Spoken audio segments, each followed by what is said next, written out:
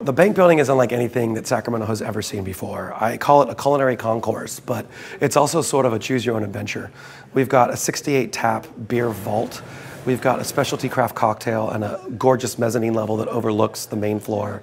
We've got over 20 food purveyors. So it's something that is not only unique, but one of a kind to Sacramento, to really California in general. So what's so special about this is that you're immersed in the original architecture that existed when D.O. Mills owned the space.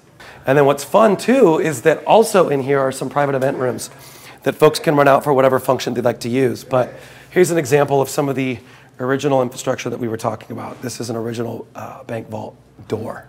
But this is the entrance, original to the building. And when you come in, you can hear that the voice starts to echo.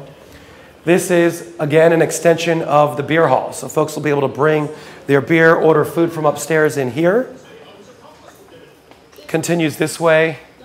You'll see we'll have a number of TVs so folks can watch the games, whatever they'd like to see. And then back here is what I call the gold room. This is an example of one of our private event spaces. What's great about the space in general is that there are a number of private event spaces. Each has its own unique feel and distinct personality. This is just one of them. I'm about to make the bank's signature Goodnight Old Fashioned. So we're going to start off with 2 ounces of Charles Goodnight Bourbon.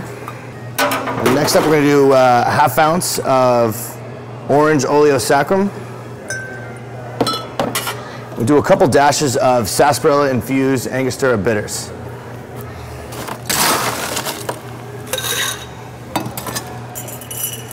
Go ahead and stir like a traditional old fashioned.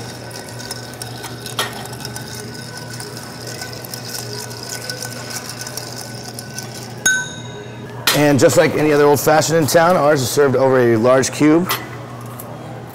And go ahead. It's served with a express orange peel.